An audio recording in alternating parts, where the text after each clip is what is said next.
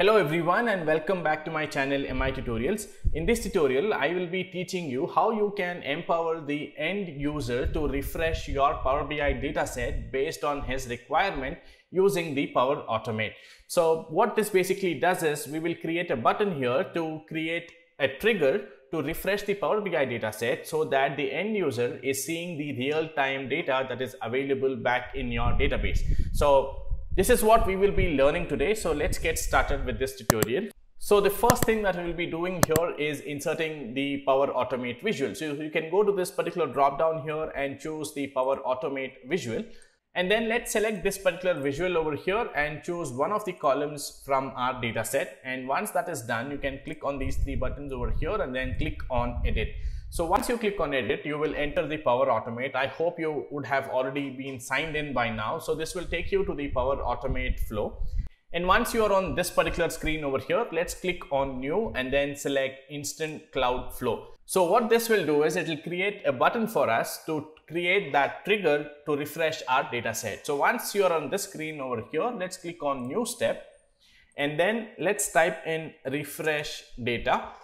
And then let's select refresh a data set Power BI. And once we've selected this, we'll have to choose the workspace that we have our data set in. My data set is in the tutorials workspace. I have already published my report there. And then under data set, I'm going to choose the data set that I want to refresh. In this case, it is refresh data set with PA. I'm going to select this and then click on save. And now let's add a new step so that it sends us an email whenever the dataset has been refreshed. So I'm going to type in send mail and then come down over here and choose send an email v2 and then specify the email address here who needs to receive the email. I'm going to type my email ID over here and then type in my subject. I'm going to just say dataset has been refreshed and then I'm going to just click on save. Okay, it's asking for the body as well. I'm going to just copy paste this and then click on save. Once this is done, you're going to click on save and apply over here. And once this is saved, it says you successfully applied the connection to your button. And now I'm going to go back to the report. Here you have the button created. You can resize the button to your desired shape and size. And then what I will now do is I'm going to quickly go to the view tab, click on format. Now let me quickly change the text of the button over here. I'm going to go here, go to the format button over here and under button text, I'm going to change this to refresh dataset. So what I will now do is I'm going to publish this particular report to the Power BI service. I'm going to republishing this particular report. It was already published. In order to refresh the dataset, you will also need to create or set up a gateway to be able to refresh the dataset. If you are not aware or don't know how to create the gateway to be able to refresh the dataset, I have a separate tutorial on my channel.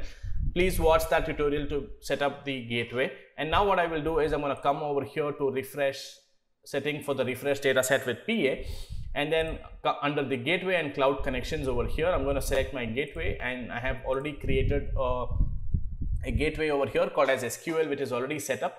And then I'm going to just leave it at that. And now I'm going to go back into my workspace. Let me open the report that I have published. And now on my report, I have a button created over here which says refresh dataset. And then on this particular visual, I have the sales data for the year 2020, 2021, 2022.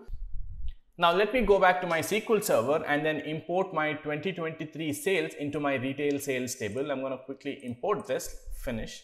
And then once this is imported, let's come back to Power BI and then let's hit the refresh dataset button and see what happens. So now it says triggering, and once it is triggered, the status will change to triggered.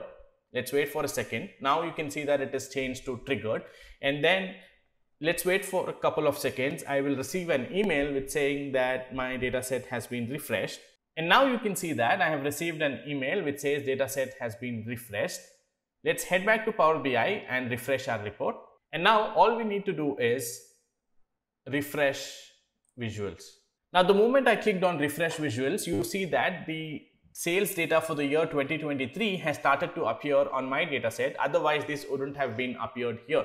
So this particular trigger over here gives the end user the power to refresh the dataset to be able to see the data real time. Now, one thing to keep in mind over here is that the refreshes that you do from this particular trigger is only limited to the capacity that is available based on your subscription. So if you have the Power BI Pro license, you will be able to refresh the dataset 8 times a day, and if you have the premium capacity, you will be able to refresh up to 48 times a day. So that's it guys in this particular tutorial. I hope you enjoyed this tutorial, you learned something new today. Please consider subscribing to my channel for more such tutorials.